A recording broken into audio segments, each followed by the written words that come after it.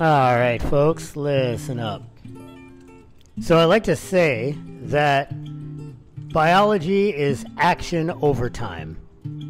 Digging into that statement, it's important to realize that that not only applies to our expectations, so the results of our training, but it also applies to the inputs that might not have fully realized themselves until long after we were initially exposed to them.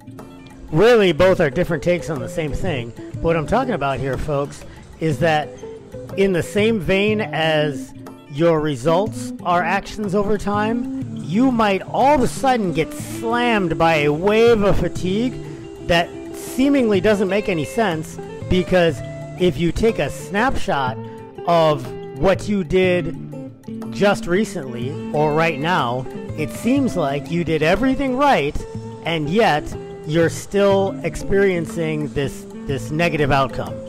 I'll give you a perfect example. The reason why I'm talking about this today is, yesterday was a step mill day, which is generally easier for me.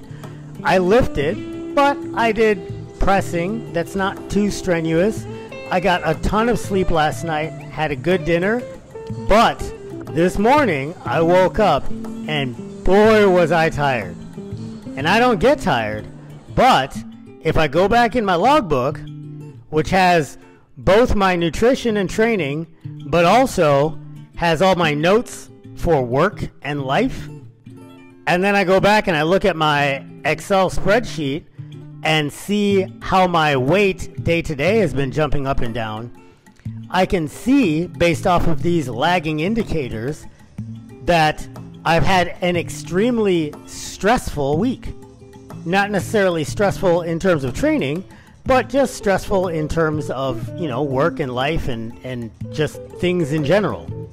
Now remember, stress from all sources, eustress, de-stress, is accumulative, and it all goes in the same pot, that pot being you. And so the big takeaway here is that tracking and taking note of these lagging indicators and listening to your body is important. Because like I love to say, consistency is a superpower, but one of the biggest barriers to consistency, even if you have your psychology locked in, is just the over-eagerness to do too much too soon when you aren't ready for it. Making training a holistic part of your day-to-day life means making it manageable. And a big part of making it manageable is having the ability to adjust fire when what you have down on paper might not be the most tenable thing for you to do given the circumstances.